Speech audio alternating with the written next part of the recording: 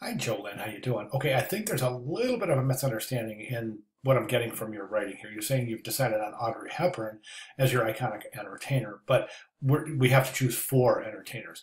So you're going to create a stamp series using four iconic American entertainers.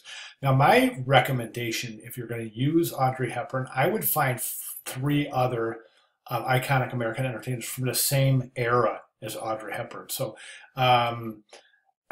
She was around in the 60s, I believe, right? So I would choose four actresses or actors or four iconic American entertainers from the 60s just to keep that conceptual tie, right in there and consistent. Okay.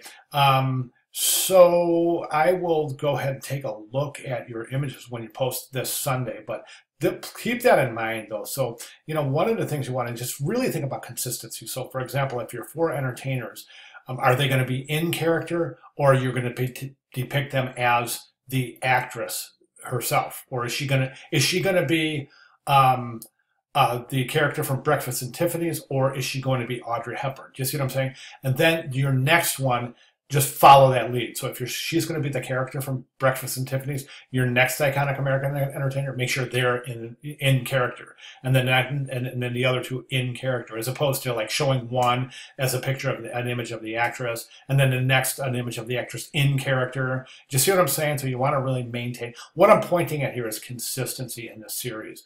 Okay, so that's fantastic. So what we'll do next is we'll go ahead and take a look at if you want to post images here, that's great. Post them in line, embed them right in your body copy. I think you'll get a lot more comments from your peers if the images were included and posted, embedded right in your body copy. So feel free to repost with the images intact.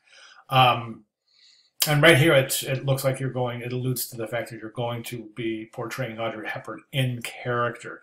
So if that's the case, think about three other entertainers and, in character from the same era. And these aren't requirements. These are suggestions to really solidify the consistency of the series itself. So food for thought, more or less, right?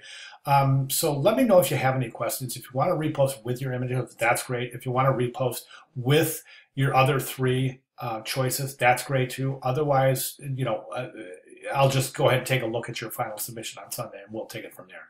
Okay, thanks, Jolyn. Any questions, please feel free to give me a holler. Thank you.